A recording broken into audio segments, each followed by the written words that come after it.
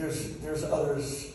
These are generals of intercession, and I just felt like I needed to acknowledge them.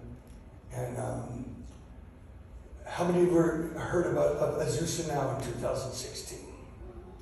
Yeah, Mondo was really the guy and his wife, beautiful wife. How many children do you have now? 6. Tell us, you're doing what? Tell us about these 10 stadiums. Yeah, God gave us a vision to, across California, have 10 simultaneous stadiums to 2023.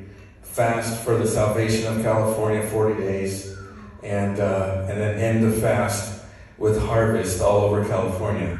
So it's called Hope California. We'll be sharing more, but not here at the conference, but more. Mondo actually really carried that William Seymour passion for years, and really was the guy that birthed, I believe, the Azusa Now gathering in 2016. I claim him as my son. And then there's David and Audrey, but Audrey's the most dangerous. And I think David's memorized every one of my messages. Joy Lee. Hi, Joy.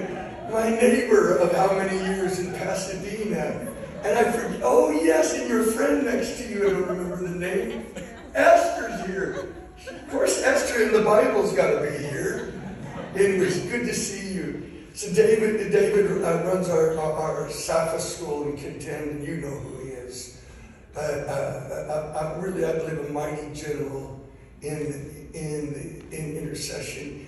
And then this is Benji Nolo. He's going to be speaking tomorrow. We didn't even plan this. But Ben, I claim him as my son too. Benji will tell, I won't tell all the stories, but he was a National Day of Prayer convert. Can I just tell that? So he's driving down the road here in Orange County and suddenly breaks down weeping. Doesn't even know, but the love of God invades his life. He turns on the radio. This is you can tell the big story. He turns on the radio. It's James Dobson. Hello, this is National Day of Prayer. He was the National Day of Prayer convert. That's what happens when thousands and thousands rise up and pray. You wonder how many National Day of Prayer converts there were. Benji and I share a story in Colorado Springs, and I'm sure he'll talk about it as well. And both of us got assignments, and his was to challenge the pornographic industry. And he'll tell you his story, what is going on. You get all the bad news from the media, but you don't know that God is shaking things in the spirit realm. For those who prayed and fasted, and then I'll tell a little bit more of that story. But Benji, I love you. I'm just so glad. I feel like we've enjoyed it. Oh yeah. Has anybody heard the Elijah Revolution CD? Extreme Disciples? Oh man, you guys are missing out. It's Lou's prayers on these CDs, and I got a hold of one of them 20 years ago, and after I had this radical salvation experience, and I thought, I have to get a hold of this man. I'm like, the passion, the intensity of prayer. So I told my team, I'm going to get a hold of this Lou Engle man. And I started calling. I figured out there was a church. I started calling. Every week I would call up there. And it was always the same assistant there. Oh, he's traveling. And one day, somebody answers the phone. And he says, hello? and I was like, is this Lou Engle? And I was telling this story. Lou loves Asians. and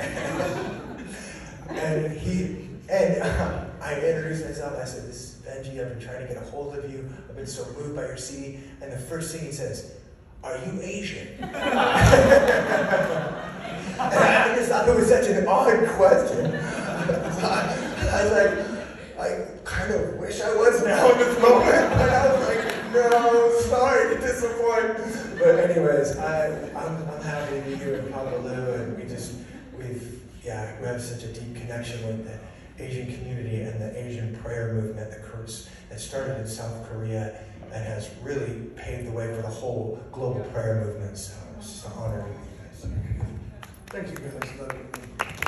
I didn't say about Benji.